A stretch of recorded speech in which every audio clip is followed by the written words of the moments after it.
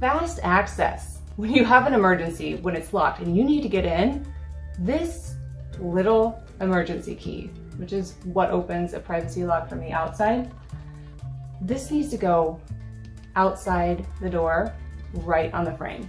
So let me show you right here. Right there. If you don't have one, get one. Seriously, when you need it and you're in a pinch, this took 3 minutes, 5 minutes, honestly closer to 5 minutes when I actually found this in our junk drawer. You never find when you need one, but these, very cheap, have it right outside the door frame. Best place to put it. Also, when you use it, put it right back, right away.